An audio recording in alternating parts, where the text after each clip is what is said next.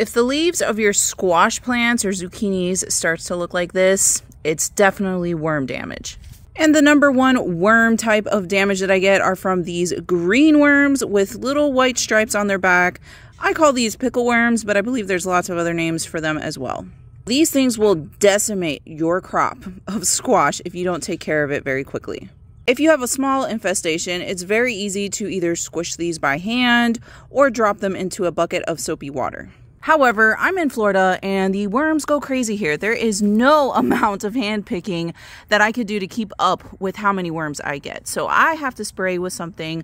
My preference is BT spray or Spinosad. BT will coat the leaves with a bacteria that when these worms chew up these leaves, they ingest that bacteria, which disrupts their digestive system and effectively kills those worms.